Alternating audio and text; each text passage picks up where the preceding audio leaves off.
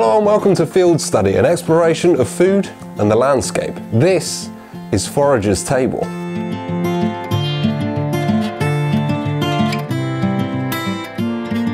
Welcome to Forager's Table, the show that shows you how to get the best out of your wild ingredients. Coming up today, we're cooking some lovely wild mackerel and garnishing it with some pickled pennywort. Stay tuned. Pickled pennywort. First things first, we want to get this pan nice and hot. With a little bit of preparation, this is a dish that comes together nice and quickly. We've got a beautiful cast iron here, so whilst we're waiting for that to heat up, let's go back to earlier this morning where I was out and about foraging for some lovely wall pennywort. So this is Umbilicus Rupestris, or pennywort, and the other name for it is Wall Pennywort, and it likes growing on rocky walls like this. You'll also find it on mossy banks, on the edges of woods and things. And you'll often find it growing in a colony, so there'll be lots of little baby ones as well as big ones as well. And it really is quite unmistakable. It's got these round penny-shaped leaves which are succulent. They're really, really fleshy and they give a lovely crunch. And in the middle of the leaf you've got this, this divot, this dimple in the middle, which is sort of like a belly button, which is where it gets its other name, which is navelwort. So please only pick this if you find a big colony of it growing. Smaller colonies are trying to get themselves established and they're quite slow in doing so. So if you find a small colony, leave it be, move on and find another one somewhere else.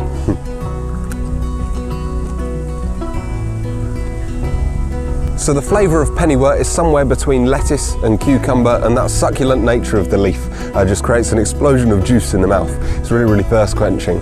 So as you can imagine, it is absolutely lovely in a summer salad, but today we're going to be taking it home and quick pickling it to go on top of our beautiful mackerel fillet. So join me back at Fieldstudy HQ and let's get cooking.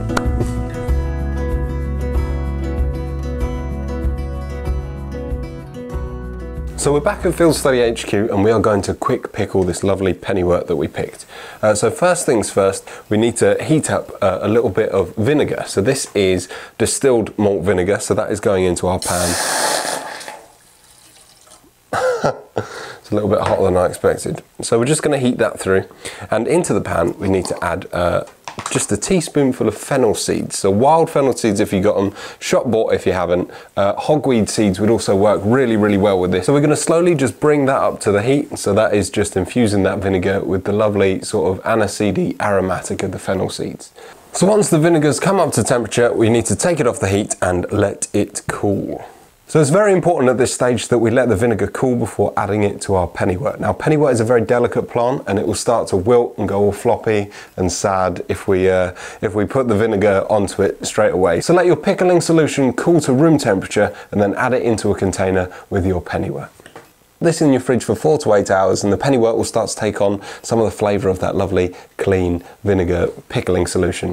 You don't want to leave it for any longer than 8 to 12 hours because the pennywort will start to wilt and start to break down slightly. So this is best made a few hours before you plan to serve up. It doesn't keep for very long, but that makes it even more special. So let's move on to the fish, and we got these beautiful local mackerel fillets. So first season your mackerel with a little bit of salt. Now this is local salt made from the same beach actually that these fish were caught on.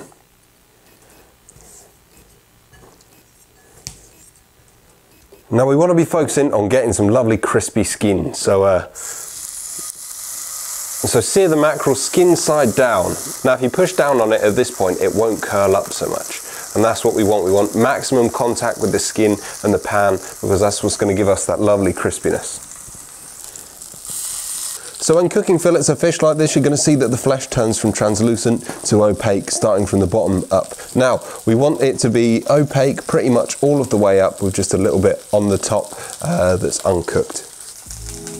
So the skin's starting to get nice and crispy and the smell in here is insane. The smell of cooking mackerel always takes me back to a family holiday to Croatia when I was a kid and watching the men cook it on the back of the boat and then serve it in nice crusty bread.